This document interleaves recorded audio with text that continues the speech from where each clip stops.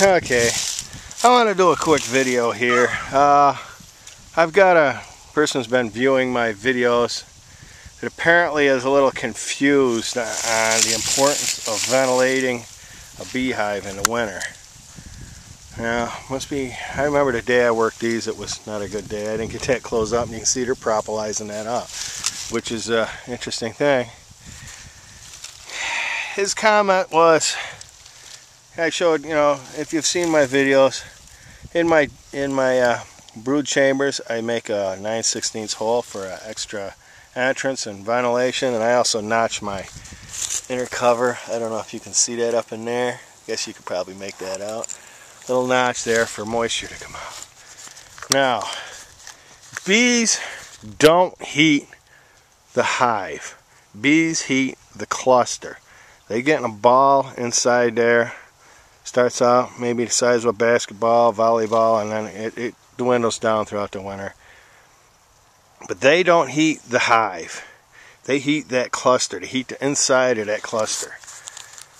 In fact, if you put a thermometer in here in the center of that cluster, it'll be 96 degrees. The outside, it could be freezing on the outside. Now, why you need the ventilation is all that honey in there contains moisture. There's over 1 gallon of moisture in there. Sometimes 2 gallons, depending on the size of the hive. And when they consume that honey, they need to expel that moisture. And I don't know, they sweat it out or whatever. It comes out through their body into the hive. Now, if any of you have ever had a ice cold glass of tea or water or something in a hot, humid summer day, and the outside of that glass sweats, well, a beehive is the same thing, but opposite. It's warmer in the middle, colder on the outside. With that moisture in the hive, it will condense on the inside of this hive, just like the sweat on the outside of a cold glass of water on a hot summer day. And it'll run down the inside of the hive, it'll collect in the roof, or up in the inner cover, and it'll drip down on the bees. Now, any of that moisture that drips down on the bees will kill the bees. The moisture kills the bees. Cold doesn't kill bees, moisture kills bees. Bees can stand sub-zero temperatures for extended periods of time. They'll get in a cluster, and what they actually do is they dislocate their wings, and then they flex their wing muscles. They get in a big cluster, and they flex their wing muscles, and that generates heat. And then they'll keep rotating. The outside bees will move to the inside of the cluster. The inside bees will move to the outside. The queen always stays in the center of that cluster. And they keep her warm. And then after the winter or the spring solstice, she'll start laying eggs again. She's shut down now. We're middle of October. She's pretty much shut down laying eggs for the winter. She might be laying a few, but not many. And because they don't want to have to keep that brood warm. They're just going to stay in a cluster now. Pretty much, if you look around, my goldenrod's pretty much done. There's a few asters here and there that they're working, but not many. So they're pretty much done for the season. There's a little bit of goldenrod right there, but for the most part, they're done collecting for the season. So they need to consume that honey for energy to create heat, but they only heat the cluster. They don't heat the inside of the hive. Now, this guy's telling me I should have all the windows knocked out of my house, holes punched in the walls. Well, would you take your kids and spray them down with a garden hose in the winter? Because that's basically what happens if you close your hive up too tight. Somebody said that they were thinking of wrapping their hives with plastic. Not really a good idea, because you need to, in fact, you see how this is open a little here? And if you look, you'll see it propolized up.